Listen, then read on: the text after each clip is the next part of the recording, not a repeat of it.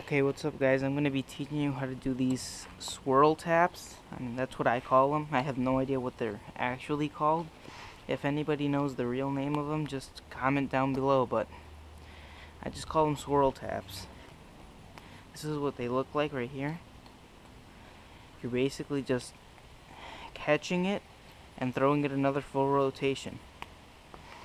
The best way to get the hang of these is do the 1.5 swirls. So when you're going for a swirl, throw the Ken, catch the Tama at 1.5 flips. If I throw the Ken, I catch the Tama so it gets out. If I throw the Tama, I catch the Ken.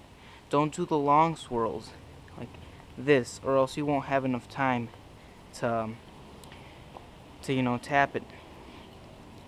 So a good way to practice this is get out of it like that and then reverse it as if you were going to get out of it. See, from here you can get out of it.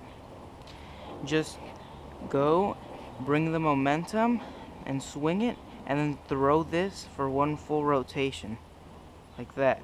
That's what you're going to be doing when you're tapping. I mean, it looks like it's tapping, but it really isn't. You're going to go like that. Just practice that, going like that. Once you have that, you put it all together. Go 1.5, throw, one full rotation. Catch the same thing when you throw it. Like that, you catch the same thing. It's pretty simple. All you gotta do is get the hang of it. I mean, the trick isn't really hard, you just need a lot of practice. I honestly don't even remember learning the trick. All I remember is showing my friend Sammy one time, adding another throw to it, and he was all impressed, but I never really remember learning it. So yeah guys, just practice.